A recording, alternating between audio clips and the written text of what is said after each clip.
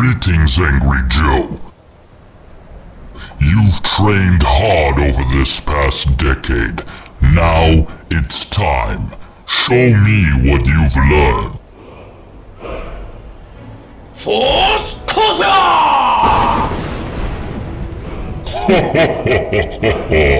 Good. Very good. I felt that one.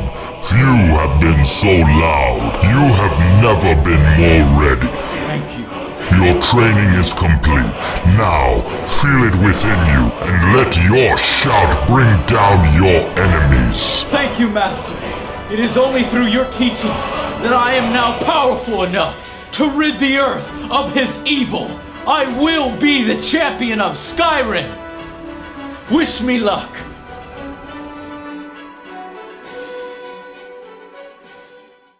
Oh goody, my income checks are here. Let's see, Activision. All the revenue from online passes. Oh, that's a big one. And, oh yes, Capcom. What the hell? Your day has finally come, Corporate Commander! Angry Joe? With fantastic games such as Skyrim, the world no longer needs a villain such as yourself! What the hell are you wearing? At a loss for words I see, at the sight of a mighty Nordic warrior like myself who fights on behalf of the Empire. Prepare to finally meet your maker, Corporate Commander. Jesus Christ, Joe, you've been playing way too much Skyrim, haven't you? You will not survive today! I shall kill you and your family! I'm counting my money. Leave! Security! Security!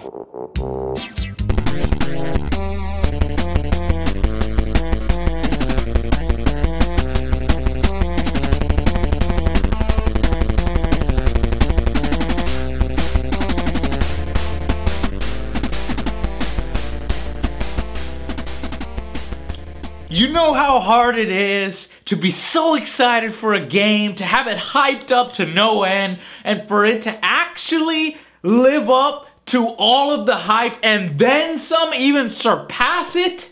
Well, that is what just happened here with Skyrim. I'm slobbering over myself how awesome this game is.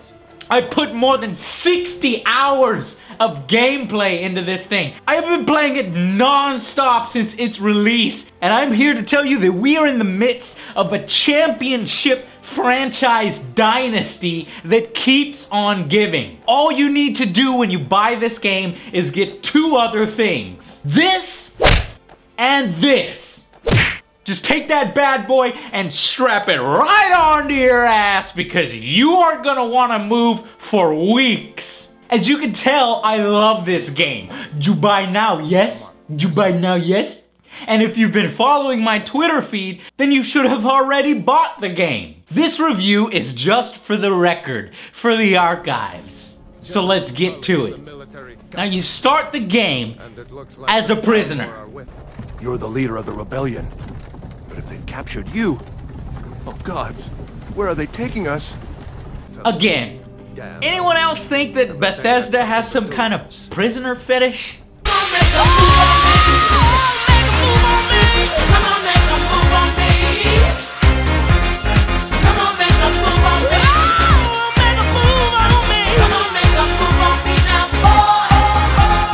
Set 200 years after the events of Oblivion, the northern land known as Skyrim is in turmoil. A civil war rages throughout the holds between the Empire loyalists and the Stormcloak Nord rebels who wish to see Skyrim become independent from the Empire. Throw in an uneasy truce alliance with the Thalmor elves that nearly destroyed the Empire, and then put in a prophecy that is being fulfilled that states the dragons will return, led by an evil one who will bring about the end of the world. This is the storyline you're playing in. Damn traitor! You're are not stopping us this time. Come on, I'll be ready. It's almost off. I can see my house from here! If you love rich worlds with detailed history, there is no better franchise than The Elder Scrolls, with hundreds of books to further immerse yourself in the mythos. With all of this is literally a game that will consume you. And this year, they added significant improvements to what I already considered one of my favorite RPG franchises of all time. The leveling system from Oblivion has been fixed. No longer are you gonna see bandits wearing ebony armor. You're no longer gonna get weaker by leveling up if you don't do it correctly. You are able to create the type of character that you want more easily than ever before. As you level up, you simply put points into either magicka, health, or stamina. And as always, the more you do certain activities or professions, the better you get at them. Trainers can help speed that process for a bit of coin. You could further specialize your character by adding perk points to each one of the specific skill trees. Some even reward your hard work and allow you to create exclusive items, such as dragon armor, which is badass and can only be obtained by reaching a smithing level of 100 and finding a bunch of dragon bones and scales to create it.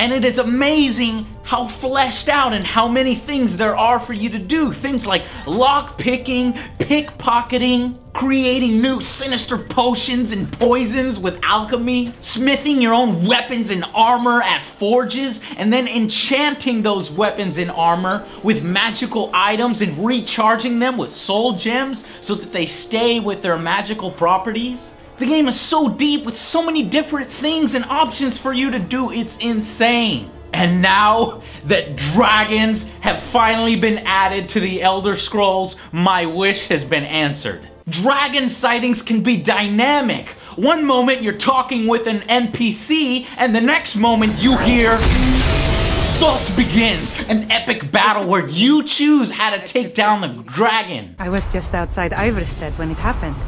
It's an exciting moment. Nothing like this has happened in centuries.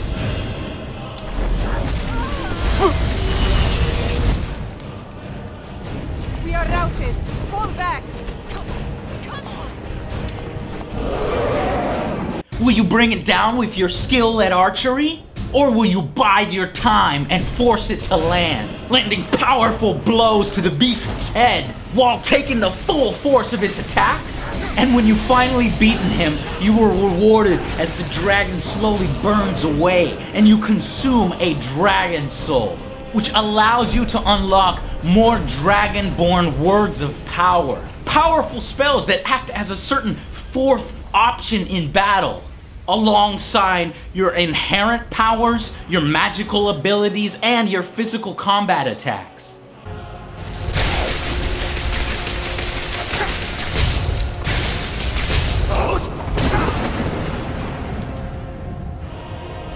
Guys, there are so many activities and things to partake in. Villages, towns, cities, ruins, and handcrafted dungeons, each with its own story to tell. An interesting one at that. Read a book that you found in a nearby camp speaking about the ancient Red Eagle hero and his exploits of old.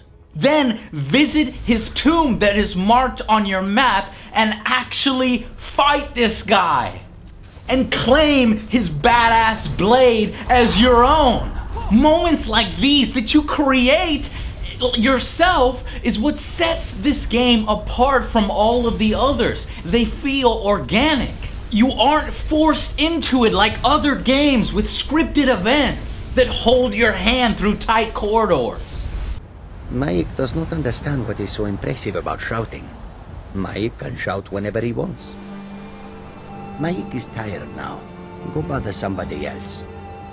But the biggest reason why this game succeeds is simple. One of the most significant improvements to the game, enough to even convince people who hated Oblivion for its shortcomings, is the improvements to combat. It's no longer stiff and static. They add elements to make it feel more dynamic, including gruesome and fun kill animations.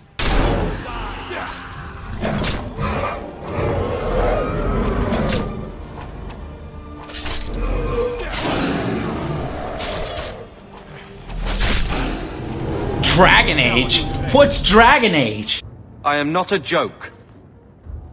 No, you're a lazy brat with a chip on your shoulder. And now you could put weapons or magic into either hand. Dual wield 2 swords, one magical. Or ditch one of the swords and put a magical healing ability in one of your hands. Or just do what I did. Apply double shock lightning.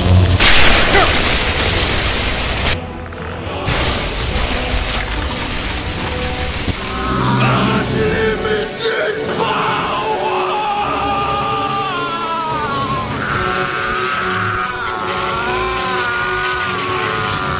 Apply your favorites and quickly switch between them easily, giving you your most powerful spells and weapons at the touch of just 2 buttons.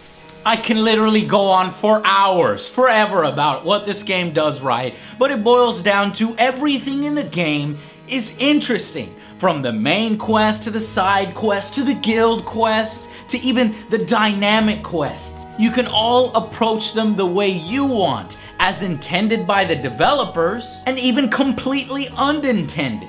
Those that you end up creating these crazy storylines yourself that you then share with your friends. You are exactly what I was looking for. A fucking talking dog! A talking dog ran up to me while I was chasing butterflies. Yes. And all of that is because this game allows it. There's no invisible walls, and some of these limitations that we've all grown to embrace in RPGs. It's liberating as hell. This is the quintessential RPG in my opinion. A masterpiece. One that I will be measuring all other RPGs to. It's hard for me to find faults in this game that take away from the experience enough to mention it. But there are a few, if only minor, gripes. Like how you don't really see your character in the inventory screens. So you can preview armor sets and weapons and how they would look. Or how, on occasion, the AI for the NPC followers is really, really bad. They can be frustratingly dumb, setting off traps even though they saw you avoid them and how to avoid them. Or simply won't get the fuck out of the way in small hallways. God dang it, get out of the way! Thankfully, there are ways for dealing with such idiocy.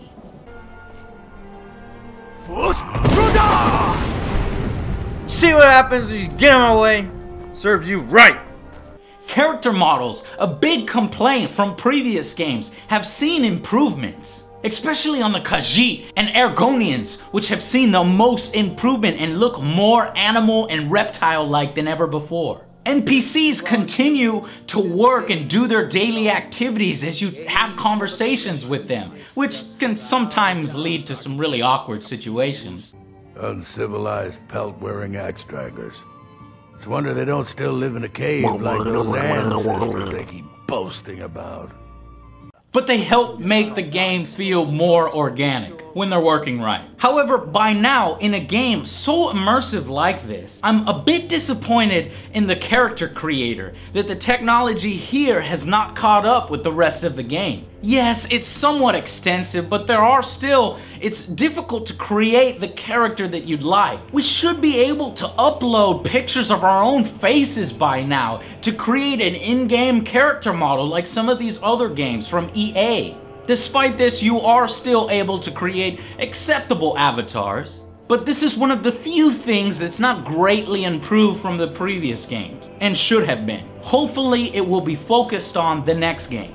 The soundtrack. The soundtrack in this franchise has always been amazing, and it continues to be here. Especially those Nordic chants and touches in the Oblivion's theme song. Same with the excellent voice acting, although they do use and repeat some of the voices a bit too much.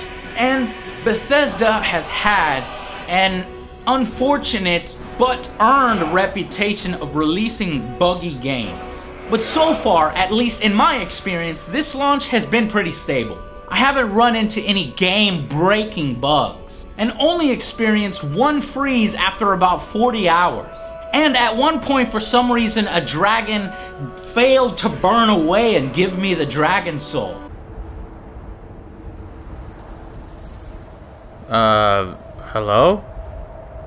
And while they did their best to make the terrain over this massive world player-proof, I did manage to get stuck once or twice. Oh no. Oh shit. Oh boy. But that's kind of how I play, jumping around like a madman trying to get to areas that I shouldn't be able to get to. Creating shortcuts. But that's what I love about this game so much, that it even allows you to do that. And it actually works sometimes. Alright! Woo! Sweet! Shortcut to the labyrinth! If not, you can always load a previous save, which it does a great job of retaining a history of 4 different autosaves for you to choose from. In a massive game like this, open world with so many different systems working in the background, and unique mechanics like transforming into a werewolf, a few bugs and glitches can be forgiven.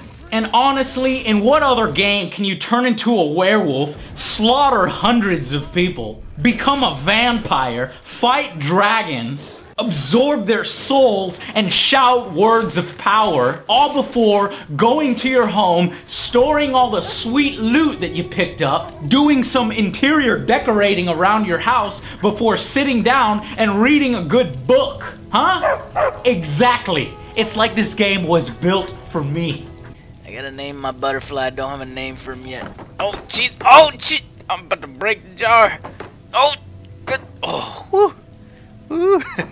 Alright, sweet. Looks good. Taking cues from Fallout 3 and improving on everything that they've learned from the previous Elder Scrolls game, Skyrim is a masterpiece. Bethesda has created the penultimate Western RPG, a game that raises the bar for all other RPGs, and that's why the final verdict for the Elder Scrolls Skyrim is a full, highest rating that I can issue, 10 out of 10, and it easily earns the badass seal of approval. I cannot wait to see all the DLC and expansions coming.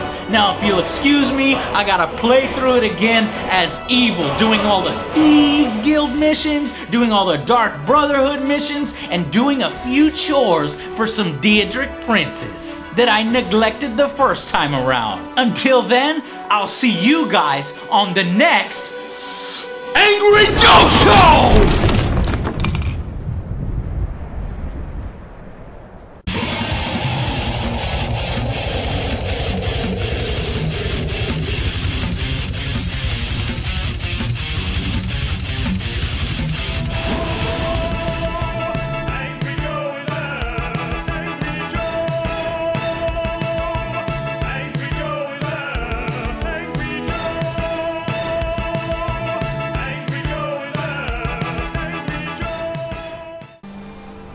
Mike is tired now. Go bother somebody else. Mike is done talking.